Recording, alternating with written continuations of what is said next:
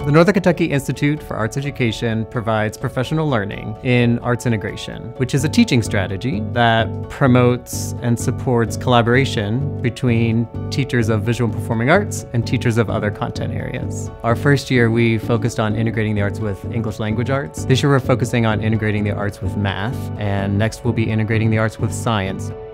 I've been able to take a step back, look at what I'm teaching, how I'm teaching it, and why I'm teaching it. It's really helped me show my students how they can use math in everyday life, how they can see it in the world around them to physically create something and manipulate an item.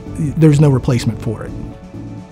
I don't get to collaborate much with other teachers, so this has been a really good experience. Just being able to see other people's teaching style, as well as, being able to connect and share our experience with the students.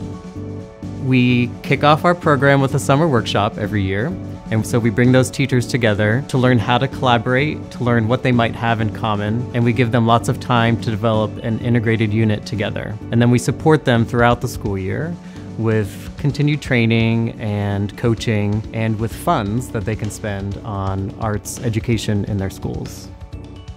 The summertime allows us to fully plan a unit that's ready to implement once the year begins, because once school starts, we all know that things get crazy and time gets away from us. So allowing us to have the summer to really get most of that nailed down is huge. So the unit that we developed is to do with math word problems. So one of the things that we are going to do is have them act it out and perform, makes their education come alive. We chose for the second year in a row to have the Carnegie as our visiting teaching artists in our school. They came last year and it was such a great experience that we were really excited to bring them back, just teaching them some foundations in theater and performing and some of those most basic theater elements. The Carnegie works with schools from around the area doing arts integration programming, so we actually come into the schools and work with teachers and students to help engage those classrooms in the arts as a way to connect with the content that they're working on. There's a lot of moments where the teachers come alive understanding what to do with the arts. Miss Noe and I collaborated. I teach art, she teaches math. We're working with fractions. We decided to see where the students are the weakest in math and even where they're kind of weak in art. And we both came across like fractions they kind of struggle with, and also for me, it's drawing and proportions. And so we just put the two together. So when we were coming up with a unit, I was like, fractions, like that's it. Because I'm like, if I could do something more engaging to kind of get them in there, to get them thinking in a different way, I would love to do fractions. It made me think outside the box a lot about math.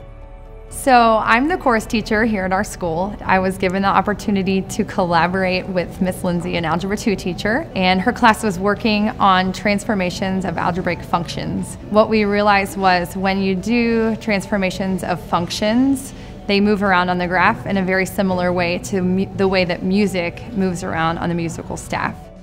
So when Lauren and I decided to collaborate with this, we thought it would be a great way to show the comparison between music as a graph and equations as a graph. I thought back to all of my experiences that I remembered from growing up and being in school. All of the things that I remembered had something to do with the arts. Every project that we did, everything that was a long-term memory for me really was tied into something artistic that my teachers had done. For students like me, I want to be that person that helps them make those connections and get the most out of their time here at school. The arts are a way that we communicate, a way that we've always communicated, and so we think it's important that students learn how to analyze artwork and create artwork in every subject area. Anytime students can see how what they are learning in a class relates to other courses or other pieces of their world, it's always worth it.